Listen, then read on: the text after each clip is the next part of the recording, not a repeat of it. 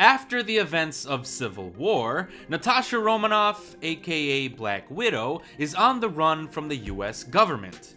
She is trying to lay low as a fugitive, but that proves to be a little bit difficult when a dangerous conspiracy with ties to her past arises. As it turns out, the Red Room, a shady organization that kidnaps young girls and brainwashes them into being super assassins, still exists. Determined to shut the organization down once and for all, Natasha must confront the darker parts of her ledger, deal with her own history as a spy, and mend the broken relationships she left behind before she ever became an Avenger. Now, the biggest complaints I've heard about Black Widow is that it doesn't fit into the larger MCU narrative, it doesn't really tie into any future projects, it doesn't advance the larger MCU story forward, and it came out way too late since fans have been asking for a Black Widow movie for years now. But personally, I don't care about any of that. When I watch a movie, I just want said movie to be good. I don't really care if it fits into the larger scheme of things. That's why I really enjoy movies like Iron Man 3 or Guardians of the Galaxy Volume 2. They didn't have anything to do with setting up future MCU projects, and yet they are still good films in and of themselves. And I think Black Widow also perfectly fits into that category. I know most people don't care for when this movie is set in the MCU timeline, but I actually enjoyed watching a film that basically acts as a proper sequel to Civil War. After all, I always felt as though we as an audience never got the chance to see what it was like for half of the Avengers team to be fugitives in the years leading up to Infinity War. And Black Widow essentially answers that question while also exploring Natasha's mysterious history and the previously unmentioned surrogate sleeper cell family. So the movie is an espionage spy thriller that plays out like a cross between The Bourne Identity and Red Sparrow.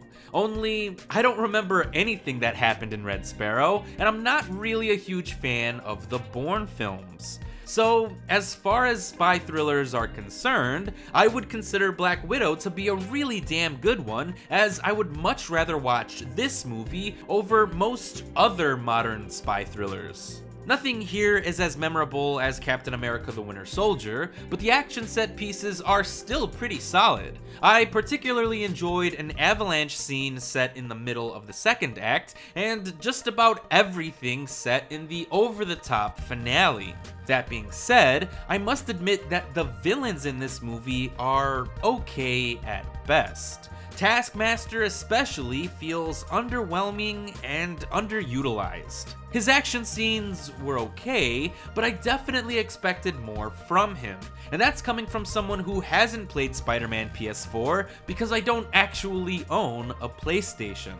I just thought the concept of someone who could mimic the fighting style of every Avenger wasn't utilized to its full potential. And then there's General Dreykov as the man responsible for creating the Red Room. While I admit his character was more intimidating than I thought it would be, he doesn't actually do much.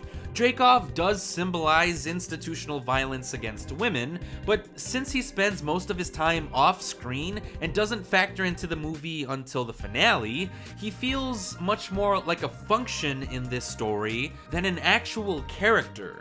Plus, how exactly he manages to create the next generation of Red Room assassins can come across as really silly, which feels odd compared to how grounded the rest of the movie is trying to be.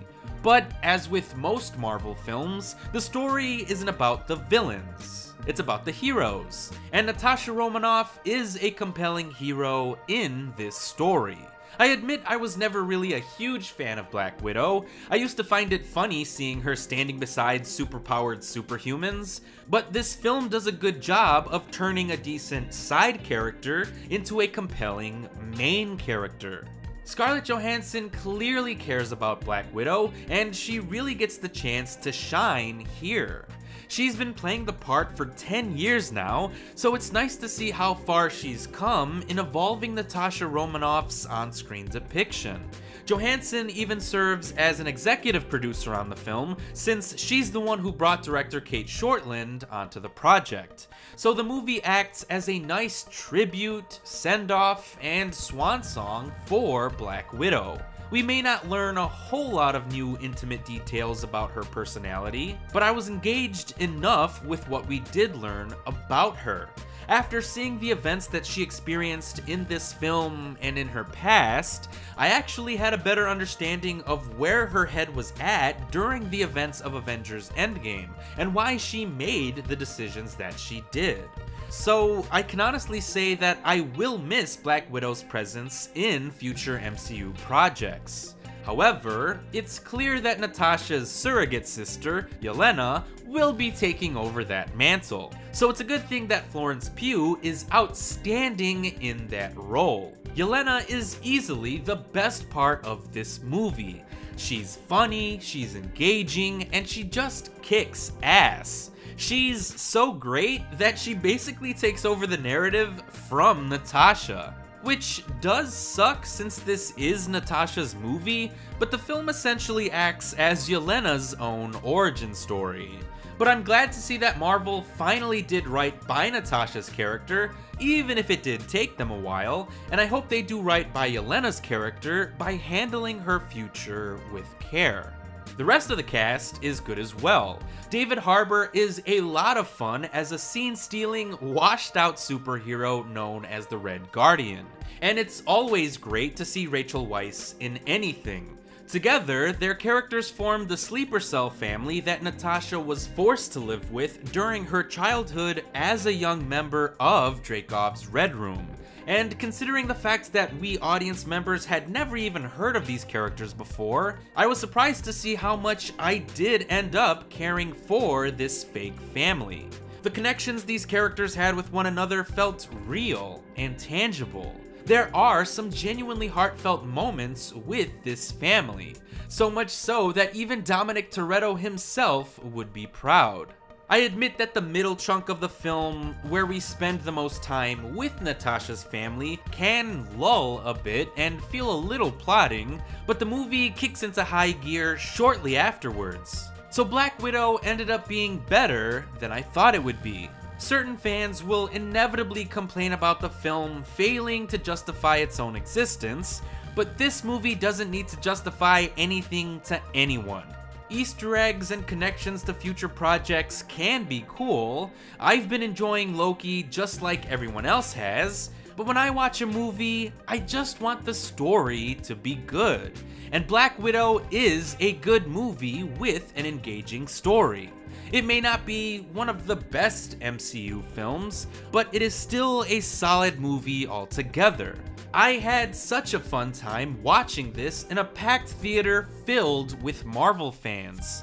I missed that experience so much.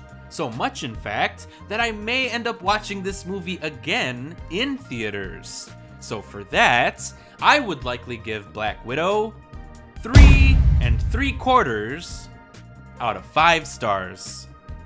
Thanks for watching.